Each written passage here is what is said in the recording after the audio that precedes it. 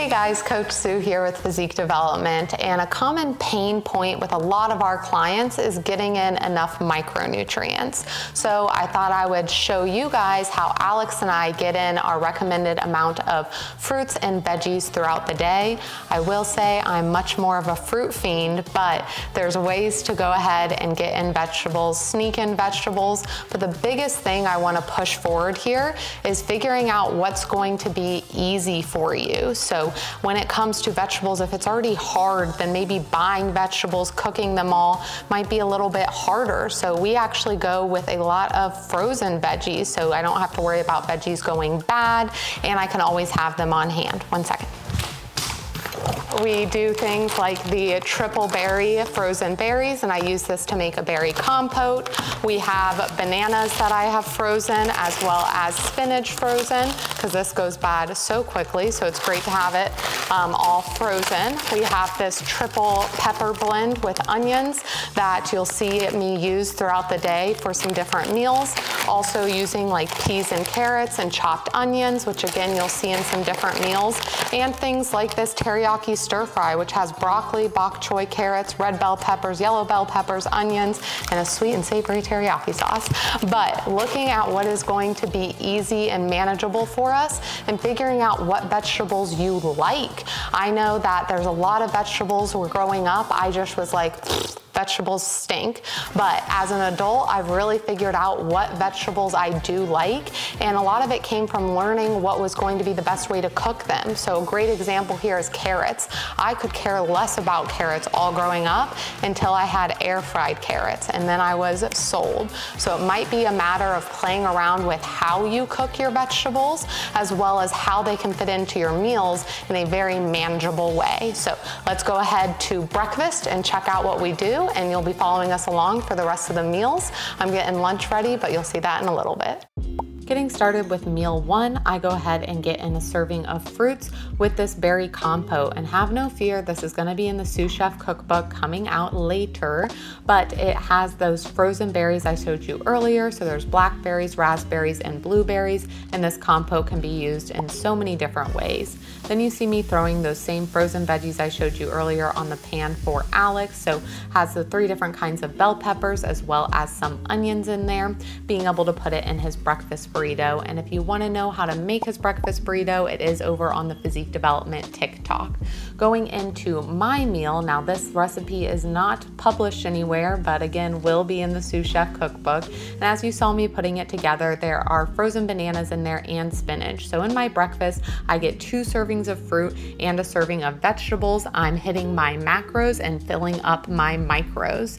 And Alex gets a serving of veggies in his breakfast in a way that is really freaking enjoyable for him. He absolutely loves the breakfast burrito, and you could even add zucchini to this. You could add chopped up carrots, or being able to use carrots, the shredded carrots, and use those as kind of a faux hash brown to go ahead and add in there. There are so many different ways to do this when it comes to sneaking in those fruits and vegetables throughout the day. And of course, a little tail wag ain't nothing to it. Getting started with meal 2, we had a visitor. My sister came by, so Gus and Tucker, of course, needed their attention from their aunt. But Alex had beef and rice and squash and zucchini, so another serving of vegetables for him. Squash and zucchini are very mild in taste profile, so they go great just to add in that extra bulk. Then for myself, I have this rice cake with raspberries and peanut butter on it, and raspberries are a great source of fiber and just delicious. And then I have turkey rice and chopped up spinach. So for both of those meals, the vegetables are chopped up finely. They are not very detectable, but we're still able to get in those micronutrients that we need. Going on to my next meal here, I have another side of fruit. Surprise, surprise. I told you I was a fruit fiend, and I do not discriminate. Red and green grapes are welcome here.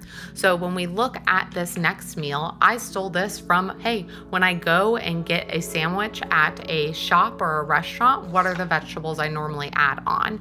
And that's gonna be some red onion, some tomato, some spinach or lettuce, some green pepper. That's what I went ahead and bought so I could put it on my sandwich at home. So those vegetables, another serving of vegetables for me, the side of fruit. Of course, I have my protein on there, and sourdough bread, because nothing is better than sourdough bread.